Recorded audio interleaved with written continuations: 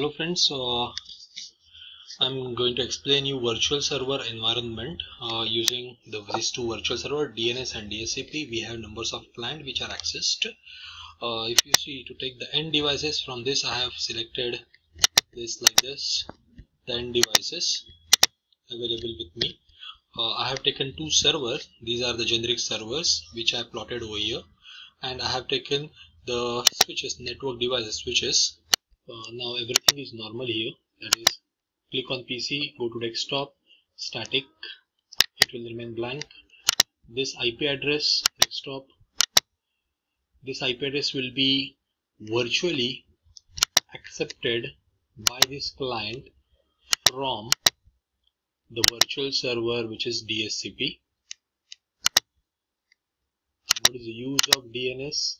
I'll tell you in this video simultaneously. Now I have created two server, DNS and DHCP. We will first work on DNS, domain name system. Click on it, go to the desktop and IP configuration. I have given the IP address, that is 10.10.0.2. Accordingly, subnet mask will be appear automatically. Default gateway always 1, but according to the IP address, the 10.10.0.1. If the IP address is 20.20.0.2, then the default gateway will be 20.20.0.1.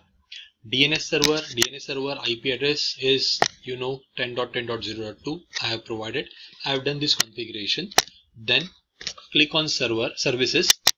In services, select DNS. In DNS, what we have to do is we have to put the service on. If the service is off, then the communication will not done. Over here we have to provide the name of the website. I have already given this name, that is google.com, and address for the system is 10.10.0.2. that is IP address of DNS server. There is virtual server, which is DNS, virtually available in the network. Okay, then click on save or add. Then I'll go to the DHCP server. In DHCP server, how I done the configuration. DHCP server configuration, IP address 10.10.0.3. Over here in desktop, I have to provide the IP address again 10.10.0.3, default subnet mask, default gateway, and the DNS IP address that we know, which is already provided 10.10.0.2. Close this service. Then go to the services, DHCP services. Over here we have to go to the DHCP. When I click on DHCP, it will ask me for various services or various information. It is default gateway. The default gateway will 10.10.0.1, as all IP addresses are from class A only. DNS server IP address, we know that. It will ask you for start IP address. Right now we have taken two IP address, that is 10.2, 10.3 and 10.1. that is your default gateway. Apart from this, IP addresses should be provided to this all client. So how to do it? So for that purpose, we have they will ask me for start IP address. So I have taken starting IP address is 5, 10.0.0.5.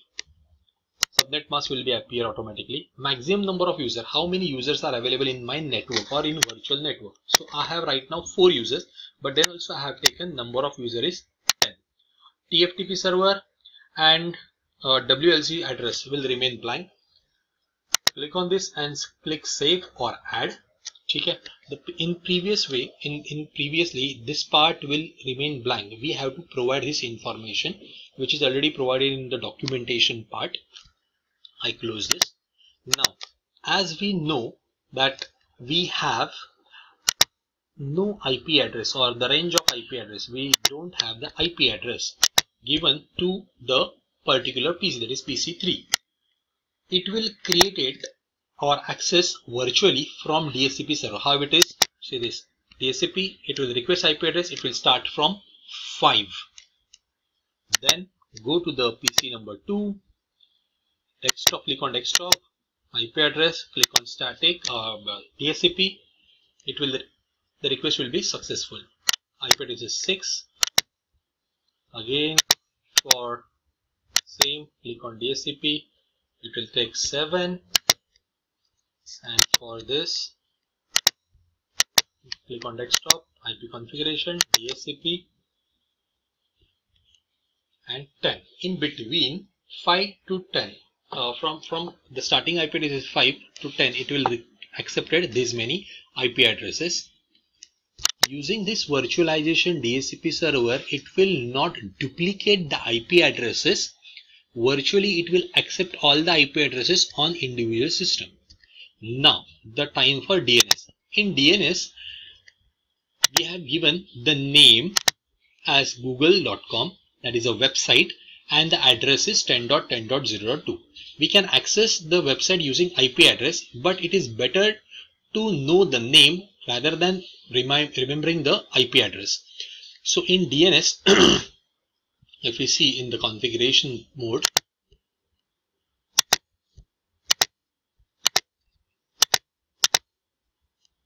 services, okay, in DNS, we have this information available with us. Now what we have to do is go to the PC1, PC3. How to check the scripting command. Right now I have some commands already run on this PC. So I say the scripting command, one scripting command is ping, ping, ping. I'll add the address, that is what is the address of DNS server is 10.10.0.2. 10.10.0.2. Enter. The reply is coming from the server, that is virtually the system is available and it is whatever request will be sent by the client, it is accepted by this particular server. Now how the website will be displayed. I'll click on the PC2. I'll go to the web browser. In web browser we can add 10.10.0.2. enter. We'll see the actual website, or simultaneously, if I go to the third number PC, we'll go to the web browser. I type here www.google.com. I enter. The website will be displayed here. So this is nothing but virtual communication or virtualization server using VLAN, which is easier to understand and script. Now one more scripting. In this we have 4 PC and 2 server. I'll do the communication. If you see, I'll transfer this packet from this server to this. The message is successful. From this PC to this PC, successful. This PC to this PC, message is successful. I'll transmit the packet from this server to this server, message is successful. Right now the message can be transmitted because it is a single network.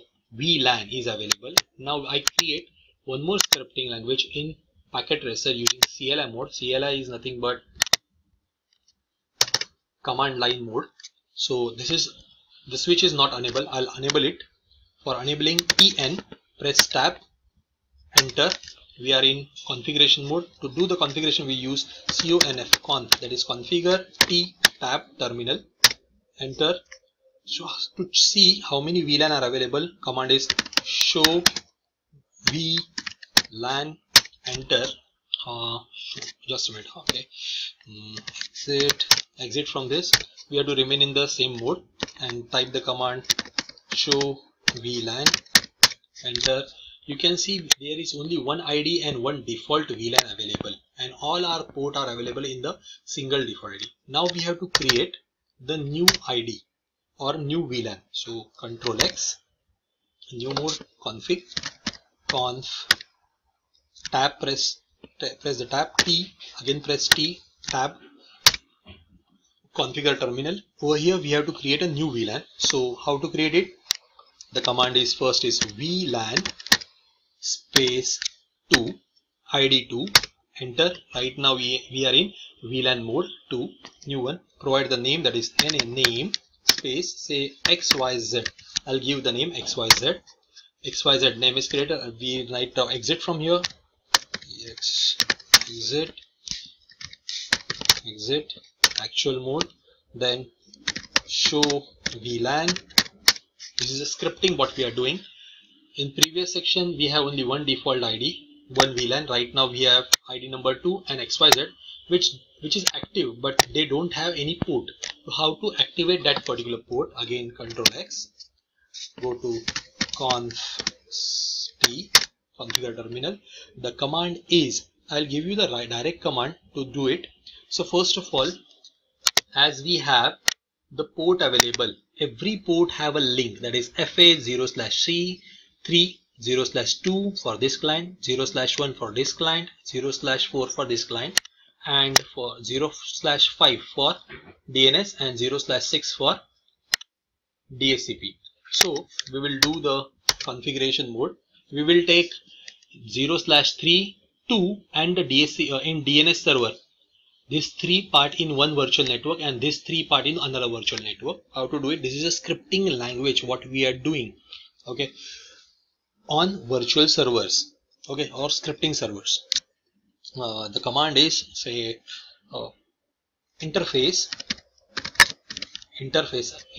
press tab, interface range for 03 and 02. I want 03 and 02 in one virtual LAN. So range FA is nothing but fast Ethernet 0/3 space hyphen space, again FA, press tab, 0/2, enter. This is the range of this PC and this PC. We want one more range, so I'll just come out of this particular loop, that is, say, I'll provide the interface we want 0/5 as well for DNS server. So interface fast Ethernet interface FA 0/5, enter. And the command for this is, we have to give the command for this range as well. We just forgot. I'll give you the command. Switch port mode access, enter. And another command for the same is switch port access VLAN space 2, that is, provide the access for VLAN 2, enter. Access is done. We have to give the range again. This exit interface range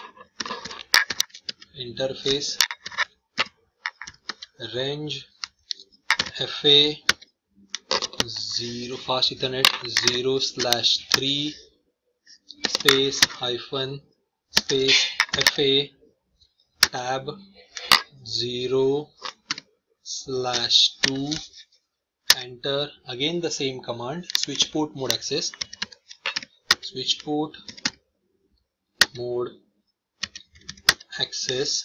enter. And the another command is switch port access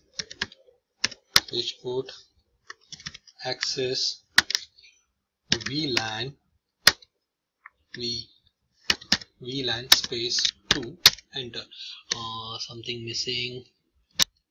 Switch port access VLAN 2. We have done the spelling mistake over here. VLAN space 2, enter. We have done with our switch port VLAN configuration. End command, exit, come out of this. Now, as you know, we can able to transmit the packet from this PC to this. Now if you see, it is in progress, it is failed. If you see, this packet can be traveling to this, but in progress it cannot transmit. I'll go to this PC to this PC, it is possible. This PC, this server to this server, it is successful. Again, from this server to this PC, it is transferred.